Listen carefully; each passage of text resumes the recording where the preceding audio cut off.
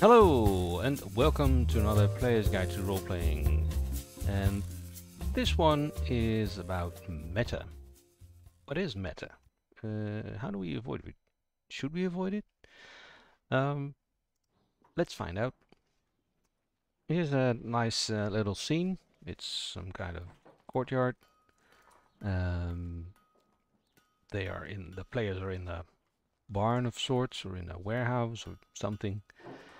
And let's suppose that they're trespassing and they want to get off this courtyard or grounds or some sort of island in a river.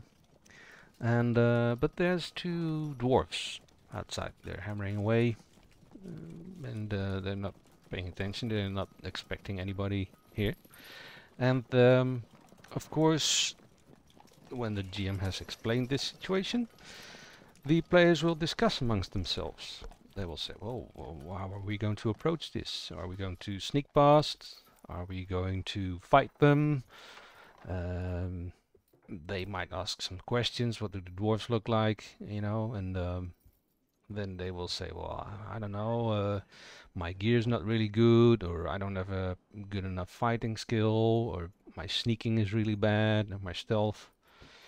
Maybe we can blather our way through it because I have a blather talent. Or they will come up with all sorts of solution. But the problem with this is that the players will come up with these solutions and not the characters. And that is meta. Three instances I want to talk about in this short video is in-character versus out-of-character conversations, meta knowledge, and rules lawyering, rules monkeys, things about rules.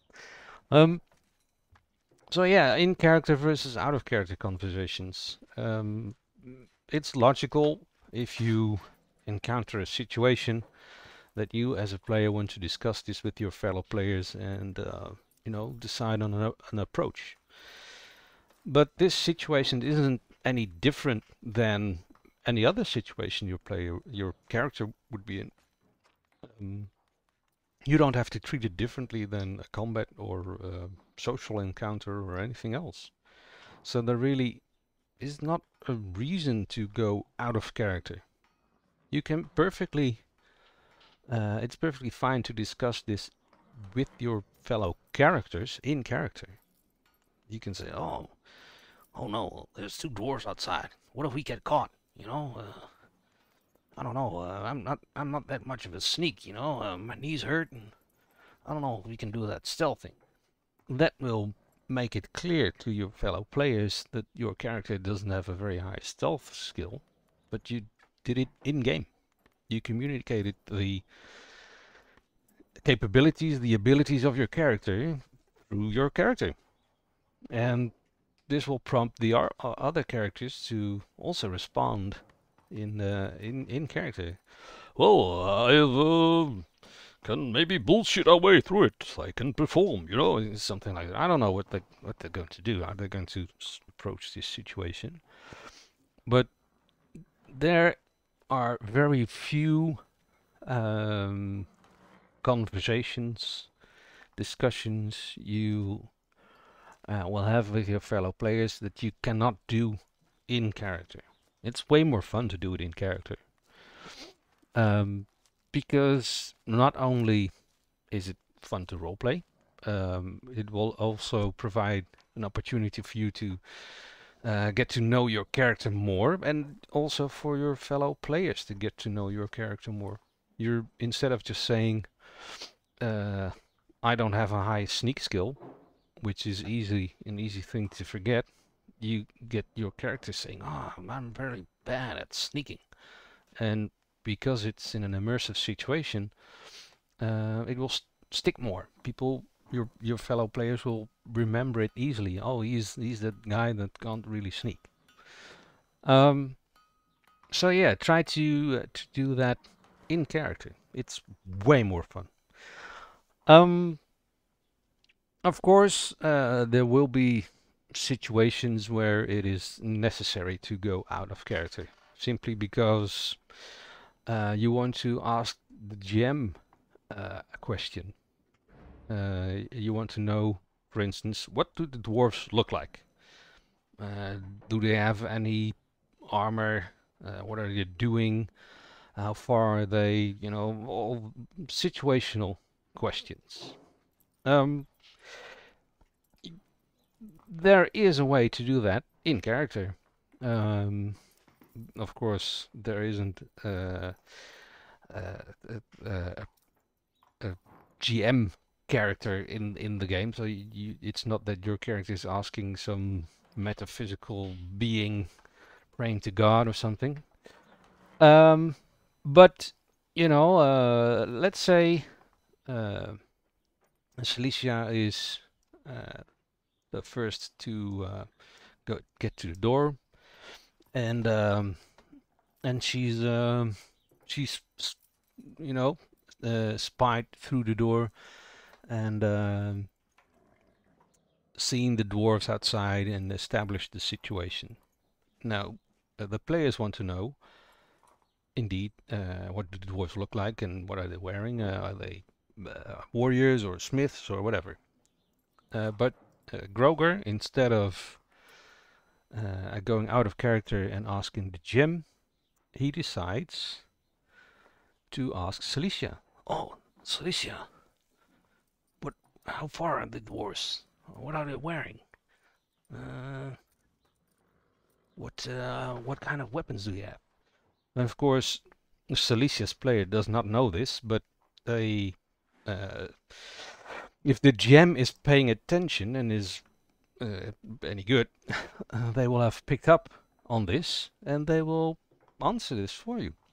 And they will say, well, Celicia, you noticed this, or maybe they will hand them a note or a secret message, or just say it out loud. It's up to the GM. But anyway, you, as a player, you've asked the GM information without directly going out of character and asking the GM, but in character asking a fellow player for information that character would logically have. I mean, she's watching, she's looking through a crack in the door or something, so she should know and see. But that player does not have the knowledge, so the GM has to fill it in.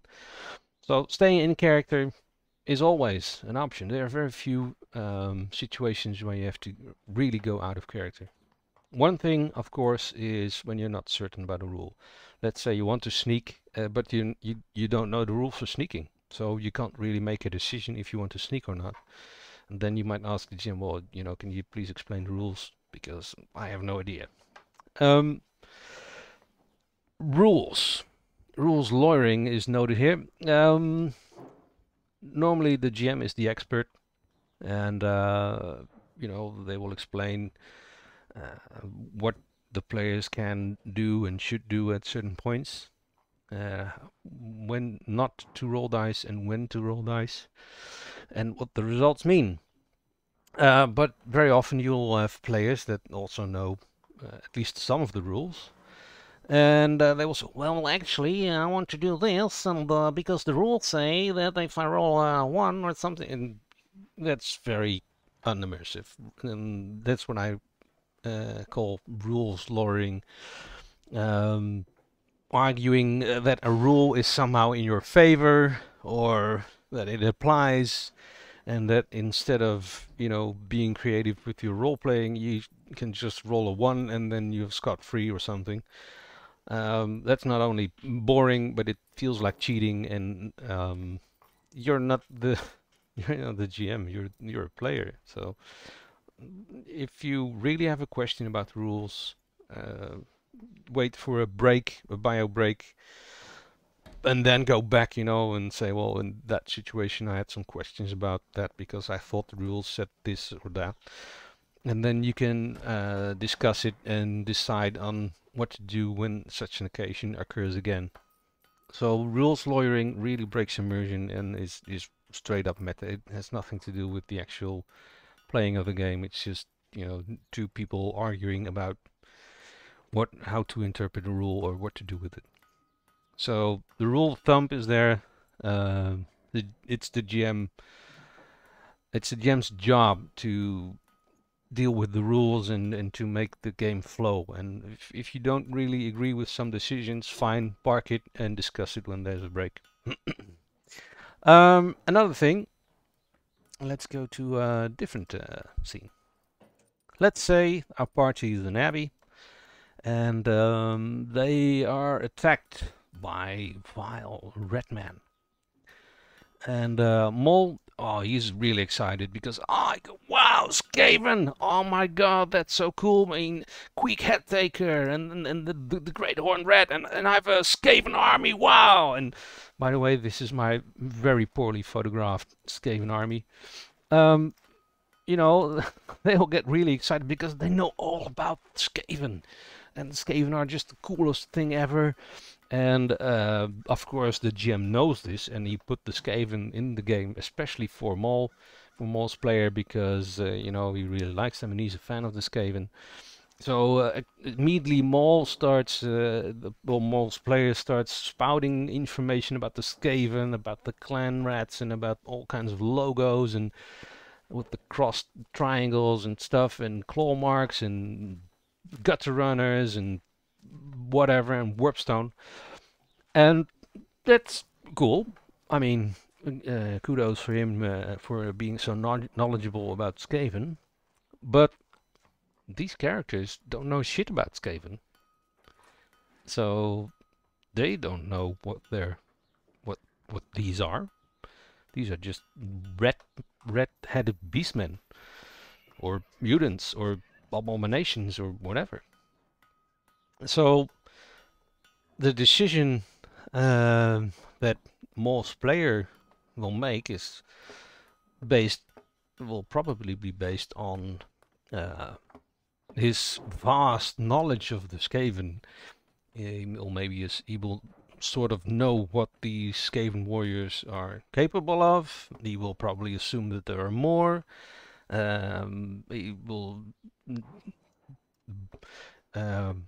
speculate about why they are here, and not just speculate as a character, but speculate, well, there might be warpstone here, or there might be something here, or the place is tainted. So immediately the GM realizes he made a mistake, because it derails his plot, and this is supposed to be some kind of unknown weird threat, and instead of it the players know all about it, and the players sort of passed that knowledge on, quote unquote, to their characters.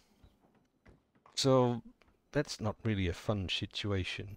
So yeah, it's tough to bite your lip when you have a lot of knowledge about a situation, about a location, about a race, a thing, or magic, or whatever.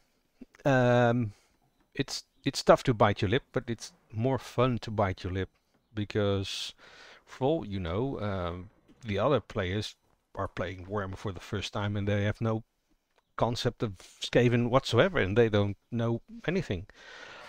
And in any case, the characters don't know about Skaven.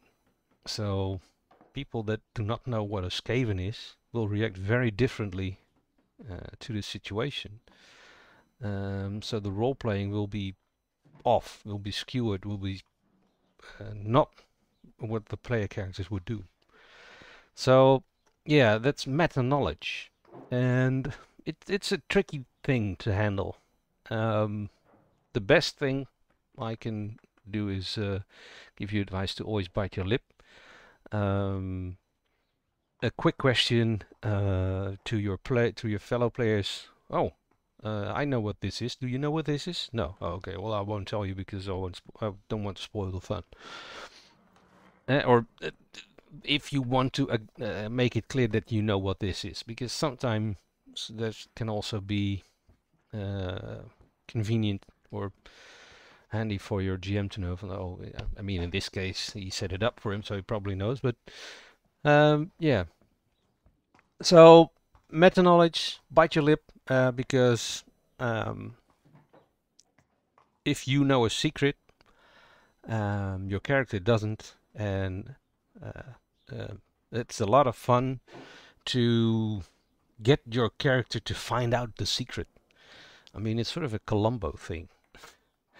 Yeah, have your find a way to let your character find out that these are not just beastmen, red-headed beastmen, or mutants, but an actual sentient race of red people. So yeah, that's an interesting way to approach that.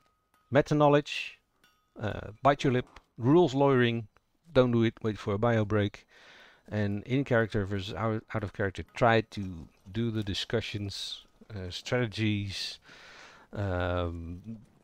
looking over your character sheet, try to do that in character as much as possible. Yeah, that's it for today. It was maybe a somewhat shorter one. I hope you enjoyed it. Don't forget to like and subscribe, and if you have any ideas or suggestions for this series or for the quick tip series or anything, yeah, just leave a comment and I will catch you in the next one. Bye bye.